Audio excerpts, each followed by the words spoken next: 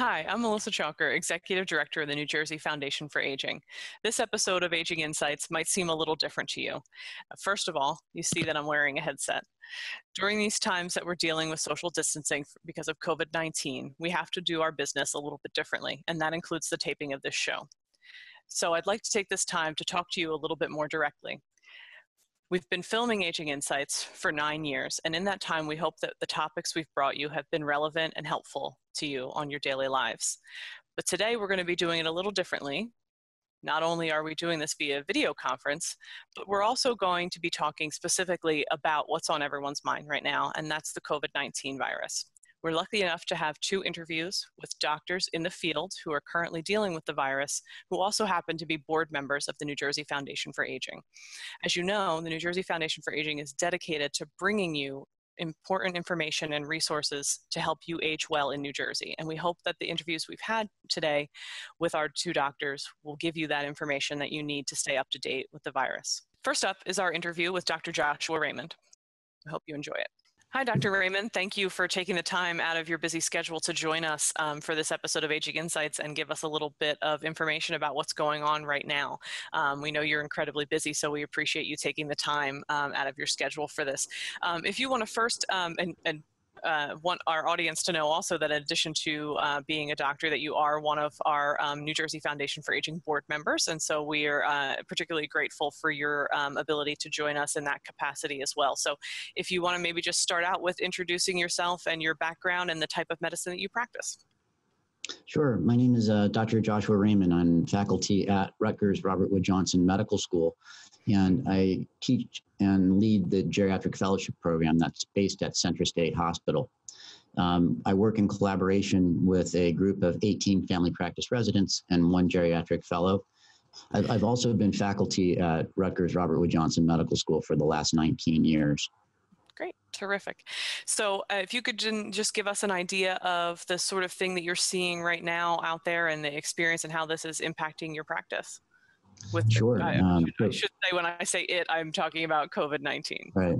Yeah. So I work in long-term care facilities, and over the last couple of weeks, we've started seeing cases coming up in the nursing facilities. Mm-hmm. We are currently isolating individuals, implementing gowning and wearing masks to prevent the spread of the COVID-19 virus in the long-term care facilities. So we know that it's impacting long-term care facilities, and that it's really a concern, and the staff, and yourself included, are doing all they can to keep people safe. For those of our viewers who might be watching that are in the community, what can they do? What do they need to know to protect themselves and or to stay connected with loved ones who might be in facilities? Well, certainly washing your hands, remaining socially distant, not going out unless you necessarily have to go out. Mm-hmm. As far as people in nursing homes, so important to reach out and communicate and call them on the telephone and know that they're thinking and they're being with you, and having support from the family. So, I just really wanted to talk with you and get an idea of, what you're seeing out there and what our audience needs to know.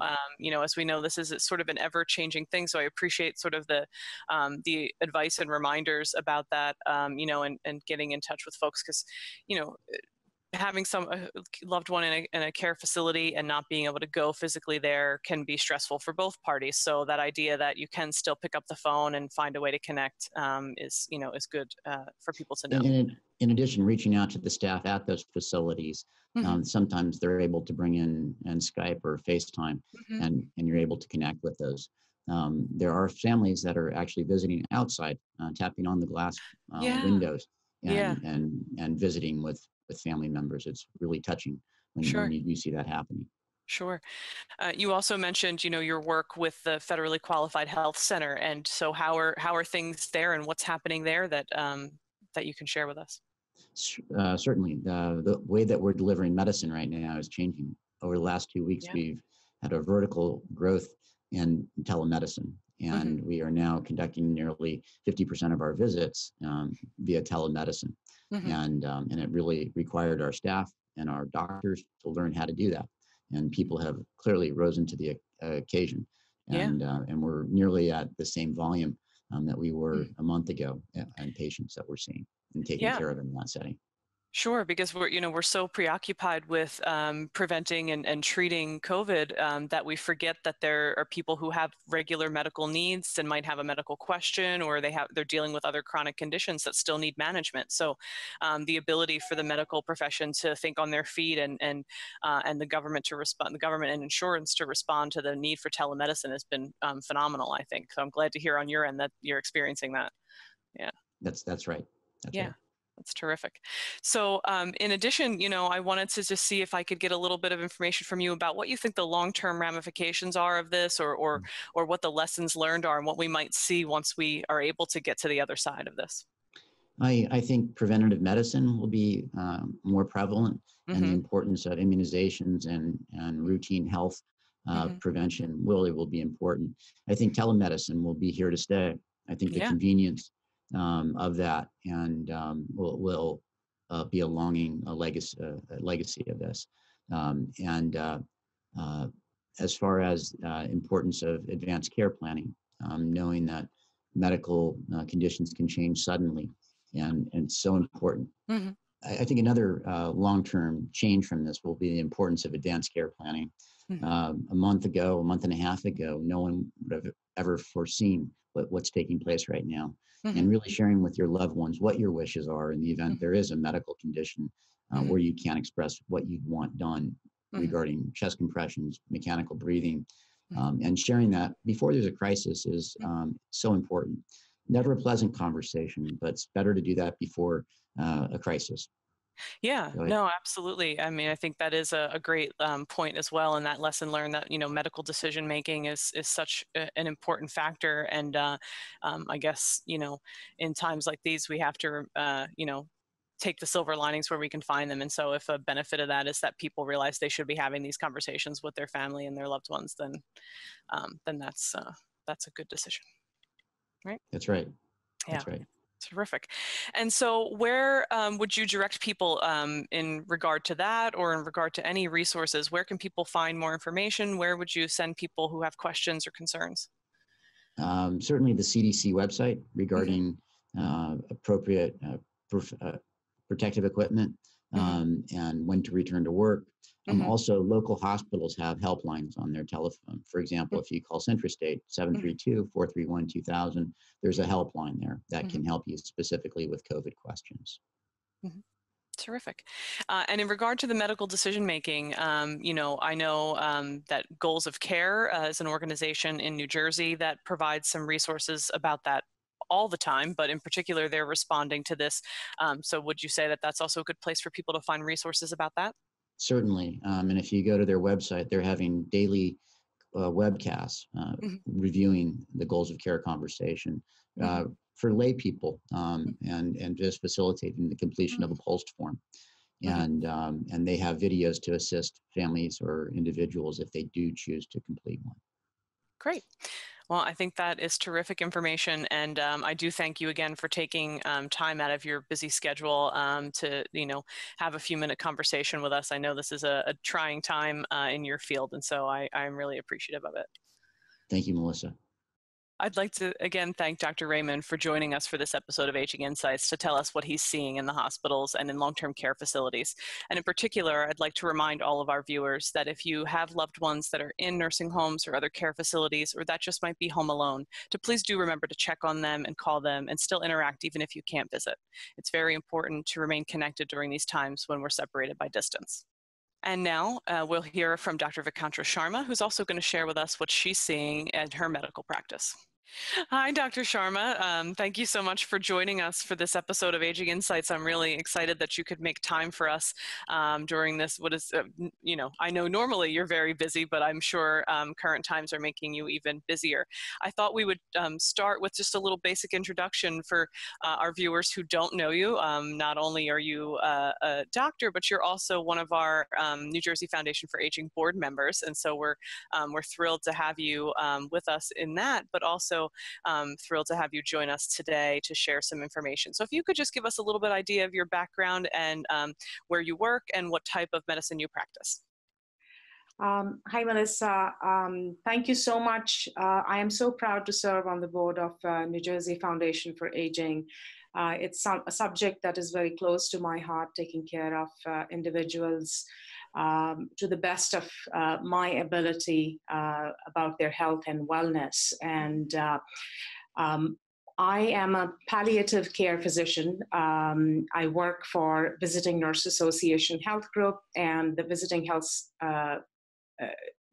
Nurse Association collaborates with other healthcare systems to provide care to vulnerable population having chronic illnesses.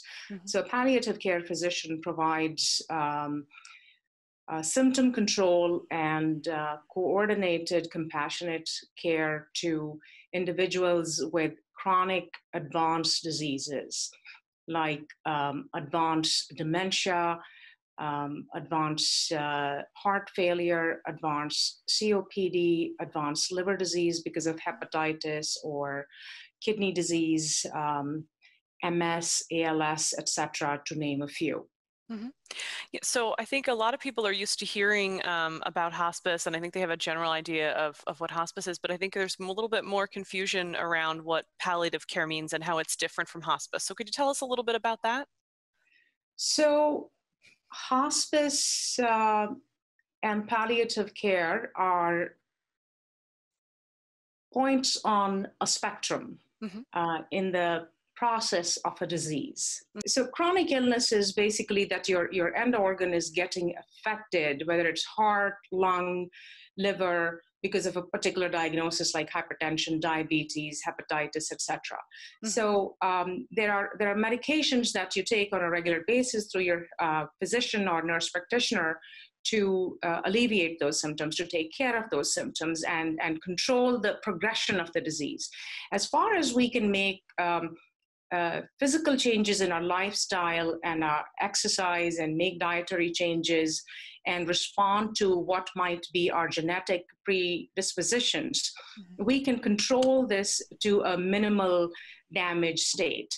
But when the disease becomes advanced, that it starts doing end organ damage, like you start having to use oxygen for your lungs, or you need to take multiple doses of diuretics for heart failure. That situation is an advanced disease in the sense that it has already affected your end organ that was involved in the first place. So once that starts happening, people start becoming more dependent on activities of daily living, like bathing, dressing, walking, transferring from bed to the chair, toileting, etc. So that makes you more dependent, and that requires you to have more assistance, whether from home health aides or from physicians or admissions into the hospital, etc. So that's advanced illness. That needs a little bit more intense involvement from your physician, from your nurses, or the hospital system. That's what most palliative care physicians deal with. Now, when the disease moves into an end stage, a burnt out stage of the disease, if you will, that the end organ damage has set in, and there is very little that the medications can do to cure that disease at that point. In fact, a lot of these individuals, when they're in end stage, when they're on 3, 4, 5, 6 liters of oxygen or multiple medications, a lot of these medications interact with each other and cause side effects. So you're giving one to treat the side effects of the other. At that point, the medical science focus is to minimize the number of medications so there is minimal number of interactions occurring between them, and to reduce the pill burden. So our focus in the end stage is to provide comfort measures only or comfort measures mostly. So we treat the symptoms much more aggressively, knowing fully well that their lifestyle is already limited, that they can't do things for themselves and so forth. So that focus is a shift And I really appreciate understanding the spectrum as you've described it. And, I do want to touch again before we're completed with our questioning here about sort of the difficult decision of making choices, right, about how we want our care to progress. But I'd like to get a little bit of information from you about how this whole COVID-19 issue is affecting your work and what you're seeing out there with your patients and with the hospital systems that you work with. So COVID is definitely an immense challenge for us in palliative and hospice care. We're used to, as I said, dealing with chronic illnesses and sort of expecting the decline. However, we're now seeing younger individuals who don't have much of end organ damage to start with, just hypertensives or just diabetics, or sometimes even younger individuals with no diseases coming in pretty sick with coronavirus pneumonia. It is certainly very distressing. There is an incredible amount of suffering associated with an acute infectious illness that most healers and physicians feel that they can get rid of, whether with antibiotics, antivirals, or other symptom management drugs. And I think what is really incredibly hard for me is to address that personal sense of failure for not being able to treat somebody with an infectious disease. Because we don't have a vaccination, we don't have any targeted antivirals, although many trials are going on, as you know, on the medications. It just seems that we're not in a position of control. It's an unknown enemy, so to say. Yeah, and I appreciate that perspective from a medical professional who's attempting to treat people and attempting to do all they can during this time to keep people safe. And it must be frustrating to not have all of the answers yet. But I'm glad that you're out there with the caring heart that you have, trying to do the best that you can. And as I mentioned, you practice in hospice and palliative care, and this is a point in time where we're not sure what people are going to need in terms of their medical decision. I know recently there's been a decision from the federal government that you cannot discriminate against people on the basis of age or discrimination in accepting treatment, because we know there was a lot of things being talked about in terms of the lack of resources in treating people and how would we decide who gets treatment and who doesn't. I don't know if you want to touch on that a little bit about what you're seeing from your end in terms of refusal of treatment and things like that. When the going gets tough, you kind of stick with the basics. The basics of compassion, competence, treating people fairly, treating people appropriately. So those are the principles we are sticking to. We're trying to keep in mind the individual as a whole person. We're trying to look more carefully about what their underlying diseases might be that might be adding to a rapid decline. There are scientific studies that have been done in the past when somebody is declining, and there are parameters, medical signs, lab values, etc., that we look at very closely to monitor their progression, whether it's their oxygen saturation, whether it's the intake of the oxygen that is required to maintain a normal oxygen saturation, their vitals, etc. So we're trying to stick to the basics and remain as compassionate and as competent and as fair as possible. There are challenges of preparedness, so to say. The best way to treat or to deal with an epidemic is to identify it quickly, early detection and early response.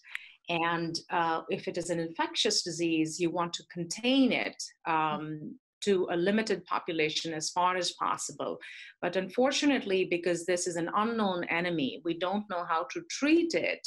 They are coming into the final frontier, which is the hospitals. Right? Because people are sick, they're afraid, they don't know what to do with it, and they decide that hospital is the best place. Again, back to the basics. Your best place to treat you is your home if you have mild or moderate symptoms. Quarantine yourself voluntarily. Stick to one room, open the windows frequently, let air out, go outside in the sunshine. Make sure you're sticking to a schedule, getting restful sleep and relaxing to kind of alleviate some of the symptoms that might be coming, and certainly wipe down surfaces that are frequently used, wash your hands and don't touch your faces. Those are the regular things that we want to practice. Kind of behave as if you have the disease, which is hard to think for Americans, but I think we are in a stage that we need to behave as if we have the disease and not overexpose other individuals, because we know that this disease has an asymptomatic carrier state in younger as well as older individuals. Although the people who are far advanced in age, 80 years and older, have much more severe disease easily, because bottom line, they have a more number of chronic illnesses that are at the baseline. So it's a complex play of all these diseases that acts up. I think so far, I haven't seen that we have come to a resource allocation kind of thing. I hope to God, and I'm optimistic that we will do the right thing even now and prevent that stage from coming, that we have to allocate respirators or healthcare supplies, etc. But I think one of the most important things that community dwelling individuals can do, community dwelling means outside of the hospital, outside of the last frontier, so to say, is that we think about what can happen and pay attention and plan ahead. So if you have an unknown situation, you want to plan ahead. So in this situation where people are sick with other diseases and they're afraid that they might contract COVID-19 and have devastating consequences, they have to think about what is important for them, what senses, what function is important to them, being able to breathe on their own, being able to think on their own. If they're progressing to a point that it is not salvageable, if they're going, do they want to be on a ventilator? Do they want to be in a hospital at this time? Right. Is CPR going to be helpful, or is it going to be just prolonging the inevitable?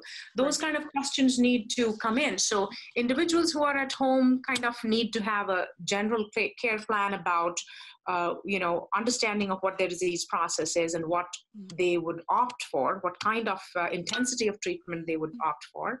And people who are in nursing homes, or if you have loved ones in the nursing home, I think it behooves them to understand that this is important to address the goals of care now, rather than if they are diagnosed with acute respiratory illness and need to go into the hospital. Right. Yeah, I appreciate that so much. Both not only the wonderful advice you've given about staying home and about the precautions to take, but also that last bit there about medical decision making, because we do know that it is important at any time to know what your choices would be or how you'd like to be treated if you're ill. And so I think in somber times like these, it is important to make sure that you've had those conversations, right?